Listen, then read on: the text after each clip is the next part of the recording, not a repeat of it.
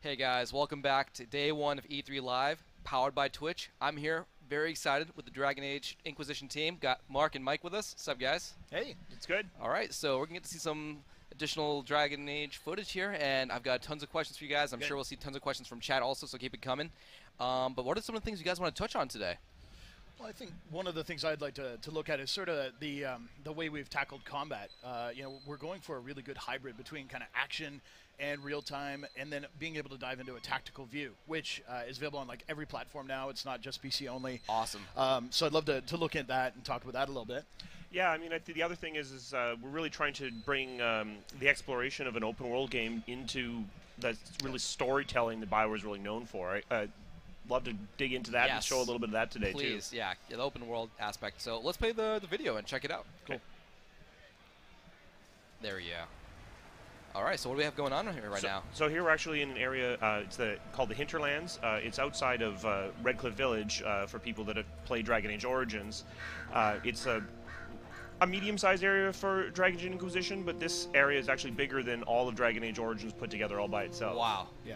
In fact, basically everywhere you can see here, you can head to, you can climb. We've opened up a lot of movement as well. You can jump now to go over, obstacles to kind of make your way up and down. You hills. can jump now. Yeah. Whoa. Yeah. I know. Revolution. Yeah. No, I'm surprised by that. But no, I mean we haven't done that before, and when we said we want to have areas that are more vertical, areas that you can interact with. Right now we're looking at a cool kind of mechanic that has you kind of hunting around the area looking for lost artifacts. So is that what a shard is? Is Yeah, a shard spotted? Yeah. All right, In cool. fact, bad guys have kind of been here ahead of us and started setting these up in these like clandestine locations. So you're taking advantage almost of the bad guy tech. Though I don't think we're going to talk too much about the bad guys. Yeah. So what's my incentive to go and explore, like on these hills? Like, well, why am I going? Like, why should I deviate off the path on my quest to go where I'm going next? So the thing we wanted to make sure is that when you're out in the world, that it's all purposeful. So ultimately, everything you're doing is either designed to strengthen you and your party, so you're getting crafting materials to build better weapons, better armor, or you're doing things that actually strengthen the Inquisition. You're doing things like closing fade rifts, which increases the renown and the reach of the Inquisition. You're helping citizens or freeing people that can actually come and reinforce your Inquisition. That's really one of the core tenets of Dragon Age Inquisition, is that you're the leader of an organization. This allows you to do things you couldn't do as an individual. Right. So what are the benefits to me for making my Inquisition more influential, stronger? What impact does that have on the game? There's a few really key benefits. The first one is that it's really the mechanic by which you decide where the story goes next. Right. Rather than the story will go here, then here, then here. It's kind of like our older games. The story rewarded you with more story. Right. We wanted to break that up and say, look. We're setting a goal for you. You want to lay siege to this fortress, or you want to, get your way into this fancy Orlesian ball. Well, you need to be influential enough to kind of maneuver the politics or to build up your siege weapon, that kind of stuff. And so, adventuring now kind of earns you a currency of power that you can then choose how you spend and what objective you want to pursue next. That's great. It's just not battle power; it's politics also, and becoming influential there. That's Absolutely. amazing. So, this horse. I mean. Are horses the only thing you can ride? Are there any other mounts? So we definitely have a multitude of different routes, not just horses. Things like lizardy creatures and that sort of thing. You collect them in the world, and they'll give you different perks as you're riding around the space. Yeah, and really the horse is there to get you through spaces you've been through before. One of the things we aren't doing is scaling enemy creatures or anything like that. They're not like, it suddenly gets way tougher. When you come back to a space, if it was relatively easy, then it will still be so. More likely, though, is that you'll have been there, established camps, started influencing the area. You'll start seeing your banners flying and your men patrolling the roads rather than it just being like a static locale. So conversely, I could venture somewhere and face something incredibly strong. I'm not ready for this. I'm going to try anyway and get my ass kicked. Speaking of something incredibly strong, here's one. Oh, is that a dragon we see? That was a completely non-timed, non-technical. Oh, well done. Well done. You just led me right in there. There we go. Yeah, so we've reworked dragons from the ground up. It's in the name, so we thought it would be worthwhile. The big thing is now, rather than targeting just a dragon like a giant circle, you now actually target individual limbs, and they're so big you can get into them, under them, fight through, pin them down.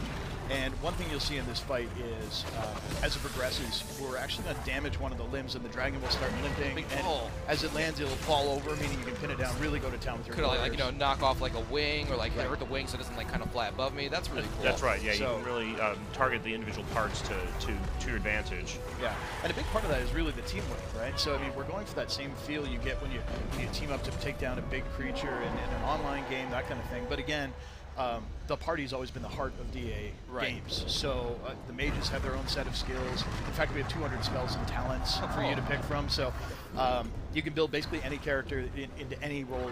That's way more than previous Dragon Age games, right? I mean, not surprised there's more, a lot more upgrades, talent trees, you name it. And so, just to be clear, this is still like, you know, like a single player like adventure, right? Yep, absolutely. Right. So, cool. So you control all of these characters, and a little further on, we'll get into kind of the tactical view and showcase that. Right. But you'll notice here we're switching between different characters you control. So that lets you, you know, say, okay, I'm going to move to my archer, I'm going to do this. You can do that all in real time, or as we'll show later, in pause. That's very cool. So, that's down on a leg. Poor how many dragons? Like, how many different dragons are there? Can you tell me, or is like, are there like a wide variety? Or there's different types, different breeds. They look different. They're all in different areas. They're all basically apex predators, so they're really, really tough encounters. They're basically designed for endgame, but they drop incredible loot and crafting materials. And with dragon stuff, you can kind of make the best stuff in the game. Oh, that's so. If I encounter a dragon, can I get away, or am I just like stuck? You can. I can't. At any time you can disengage. Yeah, we really want to make sure, because the game isn't auto balancing to you. You want to make sure that if you're engaging into a combat that you aren't ready for, that you can get the hell out of there. Very cool. How about the save system? Can I like save whenever I want? Can I like see spot dragon, save it, go encounter, like, all right, well, let me. I mean, I might not even need to do that, right? Yeah. Yeah, you can save anywhere. Pretty true to the games we've had previously. Yeah, chat's going wild, by the way. I'm just saying. Oh yeah, that's good. So here we're actually a little bit further on. We're actually in Redcliffe Castle. You can see the Fade Rift, which is basically the thing that's threatening the world there up in the sky. The world of demons kind of leaking into this part of the world. Yeah. And how does the Inquisition play into that? Is Inquisition trying to like do like a power play, like take care of this and then like, you know, take over everything? Like, what's the? Can you tell me a little bit more about like the starting story? Yeah, well, the Inquisition is actually founded kind of in opposition to everyone's wishes. Right. There's a lot of groups that see this giant cataclysm happen, and their response is to go, well, we need to make a decision and form a committee to have it. You know, they don't do anything. And so when we sat down to build Inquisition, one of the things we talked about with the team is, what if instead of like joining the rebels or joining the Jedi, what if you started it? Right? What if you were the beginning of that? So you were there from day one, and you kind of grew your own kind of power and grew into the role of Inquisitor. So the thing that makes you kind of special in the game is you have this mark on your hand. You don't know why it's there. That's one of the key mysteries. And with it, you can close these rifts that open up around the world. It's part of the reason people like look to you as a savior. Ah. Yeah. So, conversation. Now, I wanted to talk about this. Go for it. People have been looking for this forever. Hey, can we finally see a female Qunari in game? This is the first appearance, basically ever. Yeah. Sexy. And she's got awesome horns and tattoos and everything. Yeah. Again, you can customize. There's 4 races, 2 genders. You actually have 2 different voices per gender now. It's going to be your character. Voice acting seems really nice so far. Yeah, we're Oh, this guy looks so sad. Yeah, well, that was his son. Oh, wow. Yeah. All right, that would make me upset. Yeah. He's a little pissed. Yeah. So, I mean, obviously that was Liliana. We are going to have some returning characters. We've announced Morgan already. Yep. Colin. Oh. Yeah. Who is very divisive. You love him or you hate him. Yeah. I'm guessing there's some other cameos that maybe we're not speaking of now, like will we run into any Grey Wardens? There's a non-zero chance of that. Yes. All right. So in this fight, you can see a little bit of the tactics just while we had it on screen there. With the pause and play, you're able to basically move the camera up, but the thing is, it isn't a fixed angle. You can bring it down, zoom around the action. You can look at how it's playing out, and you can get some amazing screenshots. Amazing. So you get it real time, and the nice part is that at any moment you can resume time without changing the mode or losing your camera perspective. So it's the same thing as pause and unpause, but we haven't done this on the other platforms other than PC in the past. So that's great. Now this, and I'm sure you guys put a lot of love into making sure it's easy on, like, you know, the other platforms, on the consoles. Yeah. The controls are really custom for each of the platforms. So the PC feels a lot more mouse and keyboard. Yeah. It's a controller. Though PC players can use a controller if they want to, which is something we've again never done. All right. Awesome. So fans, Iron Bull has a face. Everyone thought he was going to be our tally. You'd never see his face. He'd always be facing away from you. Now he's got a face. Yeah, like Creepy Watson or something. This scene's kind of fun here. All right. Fun? fun in a dark way. That's my favorite kind of fun. Shielded by flame. Oh, and I just saw someone ask, can we customize our followers' looks with armor? Yeah, you can. You can actually swap armor in and out for them. They'll change. Bull's actually wearing like a set of plate mail that isn't from when he started in the demo. Yeah. so how wide is the variety of, let's say, like armor and weapons? Pretty big. You can craft them Oh, yourself. hot. So yeah, I mean, it's definitely a pretty wide variety. With weapons, you can swap out the hilt, the blade, sometimes an arm guard as well. So October 7th. October 7th. October 7th, yeah. Yep. I am incredibly excited. And how long, like, let's say, just like normal player, how long do you expect this game, like, to kind of like take up my life? How long will I be locked away in my room playing this? Ooh, we built it. Mark actually laid a challenge out for us when we started designing it to be a game that's scaled in terms of how much time and investment you'd want to do. Right. There is kind of a fast way through it. If all you want to do is just story, and you want to just kind of optimize for that. Right. I don't know, 50. I don't know. It's Yeah, hard. It's hard to put a number on. yeah. It's still pretty big. That is insane. And we do. I mean, we built. There's a lot of game. Right. But when we built it, what we wanted to do was make it that you kind of were setting your own objectives. Right. So you're going out and you're gathering crafting materials. Materials, I've got sure. some iron. I got some cool stuff like that.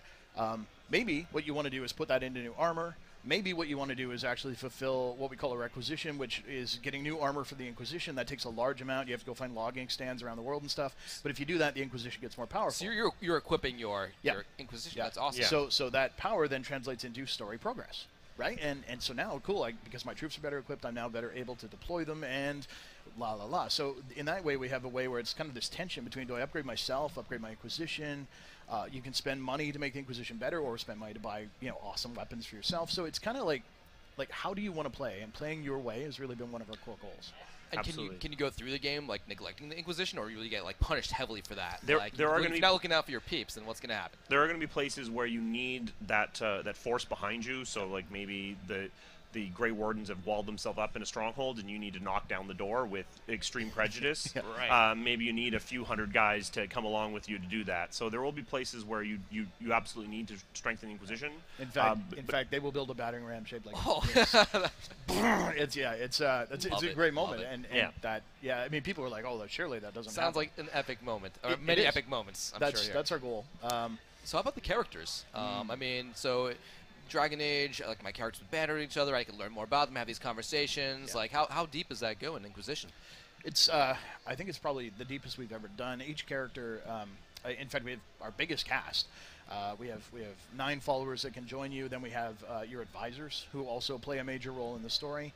What does an advisor do? The They just advisor kinda guide you, or like they're kind of like the face of the Inquisition. And Liliana is one of them. So she's like in charge of all your spies and in charge of your agents and so on. So they all have major roles too.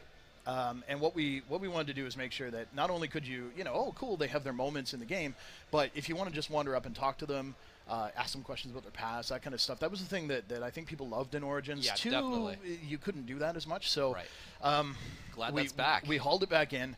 And actually, one of my favorite parts is that we build a system we call real-time role-playing. Right. For the conversations like that, where you might just be like chatting at the camp and stuff, they engage in a way where you can at any time kind of say, I'm just going to go and walk off, and they'll be like, okay, see you later, rather than you always being pulled onto like a stage and camera shots and stuff. So you maintain a lot of control over those kind of real-time conversations. Yeah, so I'm never forced to kind of like sit there when I just wanted to go like I just want to go craft this item. Like I'll come back to this later. You can come back. Or That's or the dreaded misclick. Hello, goodbye, right? Like you want to be like, oh no, I'm going to head out. I'm just going to walk away from this. Yeah. very cool. So how about everyone asks about romance? Ooh, that comes up a lot. Oh, yeah, I imagine. So Yeah. so what do we have in store for us in Inquisition? So this is the most romances we've done in a Bioware game. So there are, I don't know if I'm not going to give numbers, I don't think. No, but they're all optional. There's a large number of them. They come in a wide variety of flavors. Really what we're hoping is everyone find someone to love. Of course, yeah. We were all looking for somebody. Deep down, virtually. Virtually love, especially yes. virtually. Yeah. Very cool. I mean, so how about like how long have you guys been working on this game? Well, we actually started working on this actually before Dragon Age Origins even shipped. We had some people initial concepts. doing some initial concepts. Then we sort of started getting into Frostbite I don't know, probably 4 years ago, and then we really started ramping up about 3.5 years ago. That's when the team really started to get sizable. Can I ask how large the team is now? How many guys are working on? You can ask. I don't know if actually the if you actual guys number. I don't want to get but it's big. It's a really big. It's a really big team. Yeah. Yeah, it's bigger than the teams we've used on either of the previous games. And in part that's because we've had to develop some of our skill sets, right? Being able to do the more open stuff. There's a comfort in questing being kind of linear and being in tubes, because you can put down triggers and say, okay, this will happen, then this will happen, and that can give you a really awesome experience. But when you throw up in a space like we saw at the beginning, where it's like, hey, you can go that way or that way or that way or that way, jump over that wall over there and they enter get much the more conversation. complex, I'm sure. So cool. Let's take some questions from chat, guys. This is an awesome opportunity. What questions do you guys have about? Can you romance dragon ladies? if you can find a dragon lady. Well, the high dragons are all females. Oh, jeez. Well, yeah. They might have an interesting concept of what romance is. Eating your face, maybe. Yeah, just dinner, right? Yeah. That is romance to a dragon. Let's see here. All right. So moving on. So how large? See something like this landscape. The open world is larger than. Like Origins, way larger. It's way bigger, yeah. I mean, what we've done is because this is a game of such a grand story, it's built of really big individual regions. So in the hinterlands, which we saw at the beginning of the video there, that's in Ferelden, relatively well populated, but you'll go to blasted deserts or go to snow-capped mountains or into the swamps. Because this is such a big story, it spans 2 nations. We needed this space to really be able to tell it, to move through it. Will there be a lot of familiar locations? Like, will I go here like, oh yeah, I remember this from Origins or from Dragon Age 2? There's some, obviously. Obviously, yes. Redcliffe. It's funny. They basically had to rebuild it after Origins, so it's a different town. Because that's, I don't know if you remember when you were marching out, it was like, oh, and in comes the Horde, so it kind of got messed up. But there will be there'll be some nods to previous locales, but we also wanted to expand the world, and really the big thing for us was to bust into Orlais, which is kind of our French analog, and a nation we've talked about a lot, but really never shown. And into the mix. Yeah, exactly. So there's cool stuff about the elven politics, and oh wow, here's where they made their last stand in the Dales and that kind of thing. So you get to see some neat bits of history. Again, ideally we're broadening the world whenever you go explore something new. Right. Yeah, we wanted to make sure if you went to an area that there was a reason for the Inquisition to be there, that you weren't just sightseeing or going to the hot tour spots from previous games. So there are some. Very cool. Of characters than any previous game. Now, at what rate? Like, will I just be constantly bombarded by like new characters joining? Are there some characters on my squad that I will just not encounter if I don't find them? Like, so there's a chance I can go through the game and there'd be like awesome, like like teammates or Inquisition members I could not find unless I go out there and I look for them. You need to keep hunting. You definitely, we don't want anyone that shows up in like hour 90 and is like, oh hello, like he or she's not going to have the same weight, but. It's possible. In fact, it's also possible to kind of like make decisions that piss them off enough that they're like, you know what, I'm out, I'm done, and I think they'll leave you. Yeah, last time we looked at the number, it is possible to end the game, and you have to try very hard with just one person in your party. So you're like, yeah, you and me, buddy. And it's bro fist from there on out. Who's going to try that out? I'm going to try. Yeah. That's going to be impossible. It is. It takes. Yeah, you have to be pretty schizophrenic, right? Because they have their own like, oh, I want to do this and I want to do this, and so you have to basically be like, okay, constantly choosing what the opposite of the person you're talking to. Right, so I'm bringing you so I can be a douche to these people, and vice versa. Can you tell me more about the leveling and the stats and how that's going to be handled as you go through the game? Will it be very similar to Origins? Is there anything new in terms of how often you level up? Like what rate are you leveling up? Yeah. I think we're tight in time, but I mean, in short, you'll be getting your stats, your skill points, and that kind of stuff. We've also built a lot of the non-combat skills into the Inquisition as it levels up. Right. You have your men do comprehensive research on Arcane, and suddenly you have new dialogue options open up. So it's kind of a neat new approach on skills that isn't kind of the traditional skills. We're kind of wrapping it into that metaphor. Awesome. So. Mark, Mike, thank you very much for introducing us to more Inquisition. I can't wait to play. And where can people go to find out more about Inquisition? DragonAge.com. DragonAge.com, guys. Thanks so much. Really excited to play October 7th. I got the pre-order going on right now. Thanks for having us. Thanks, guys. A lot. Appreciate it. All right. Thanks, everyone. Back soon.